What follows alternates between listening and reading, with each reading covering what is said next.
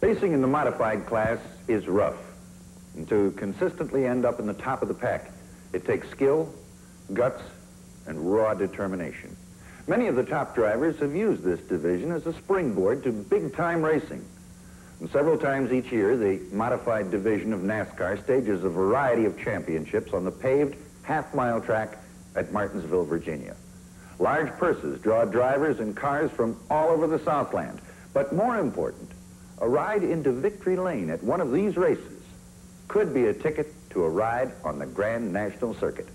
Well, needless to say, the boys were primed and ready.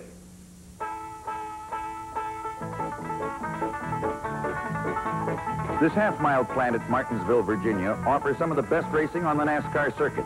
We've covered several modified races at this track, and every one has been a thriller. The fans will attest to that. They come from miles around to root for their favorites. Car number 11, driven by Ray Hendricks, is the favorite. He has a room decorated with trophies received from this track, and he just might be on the threshold of Grand National racing. Ray was the fastest qualifier for today's field and will line up at the rear of the field for a completely inverted start. Carl Stevens, another strong contender, is entered in this one. He'll have the 32nd position in this 35-car lineup. With all cars waved onto the track, we noticed that the field was a little Chevy heavy, but there were also several Plymouths and Fords. And for the first time, we saw Corvairs and Camaros. The one thing all cars had in common was power, plus 35 drivers, all going for the checkered flag. Car number 37, Phil Smith, is on the pole and leads the pack out on the parade lap. 47, Jerry Robertson, starts alongside. Paul Radford is in the 04, with Harold Martin in number 9. Remember, this is an inverted start. The hot dogs are in back, and it makes for Times Square traffic when they start to move up. All cars holding well as they come through the fourth turn, and suddenly the sounds of power split the air when the green flag falls, and they're off.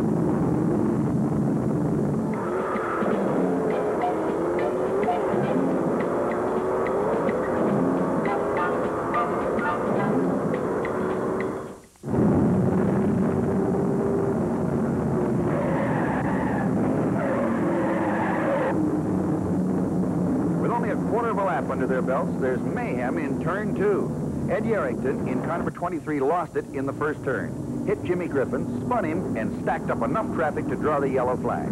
Griffin's Camaro is towed away with driver aboard.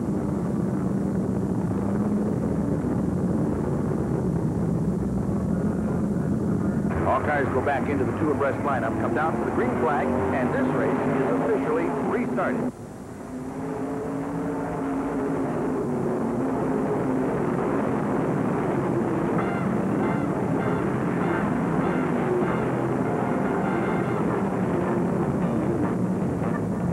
Down the front chute, Paul Radford in the 04 car slides under Phil Smith's Chevy to take the lead as they pour into turn 1.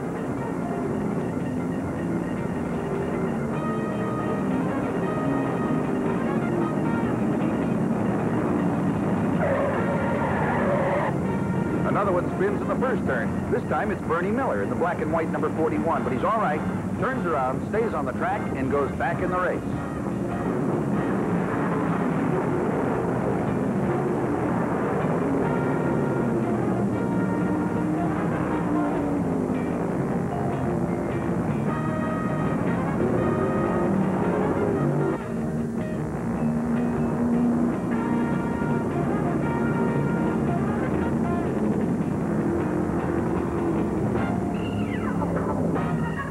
Radford has that 04 all wound out trying to stretch his lead.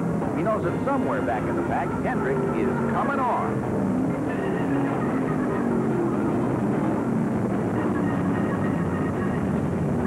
Now Hendrick in the red Camaro, number 11, has moved into third with Bud Stevens running fourth, and both cars started at the rear of the field.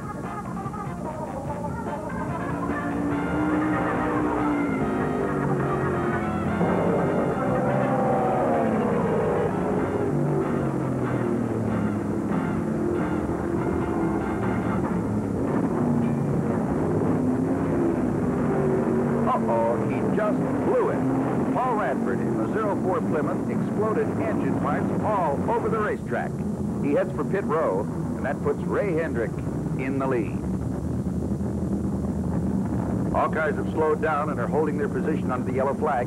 Behind Hendrick, number 38 is Jerry Cook, 3, Fred DeCero, and Stevens in the 4th slot in number 15.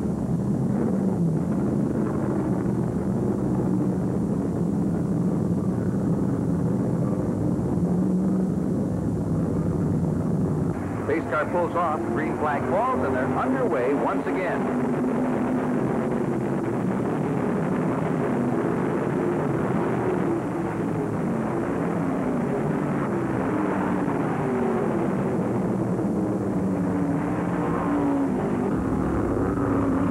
Bud Stevens in the white 15 could be the boy to catch Hendrick, but right now he's having a battle with Fred DeCero in number 3. Another engine lets go. It's Bill Harmon's number 7 Chevy. It's a championship race, and they push him hard. Sometimes too hard.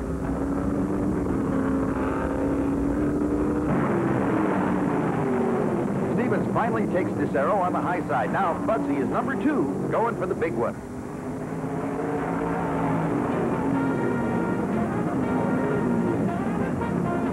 Hendrick has that Camaro handling beautifully as he passes high or low.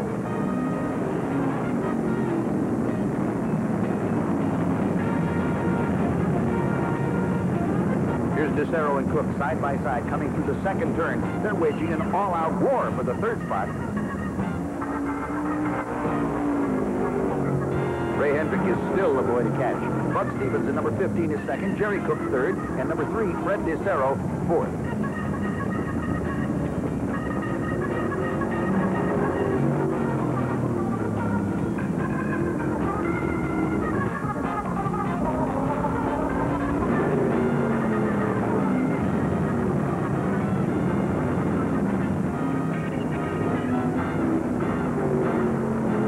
White flag out, Ray Hendrick needs only one more lap to chalk up another Martinsville victory.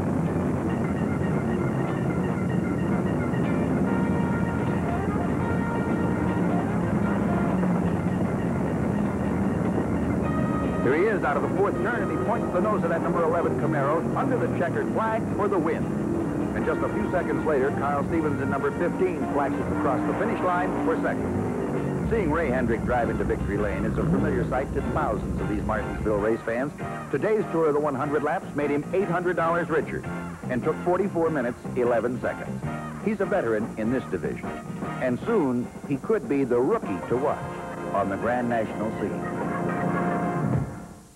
2 races and 2 checkered flags in 30 minutes. It's got to be time to go home. I hope you enjoyed the past half hour and that you'll stop by next week. We've got some of the top racing events coming your way in the next few weeks here on Car and Track.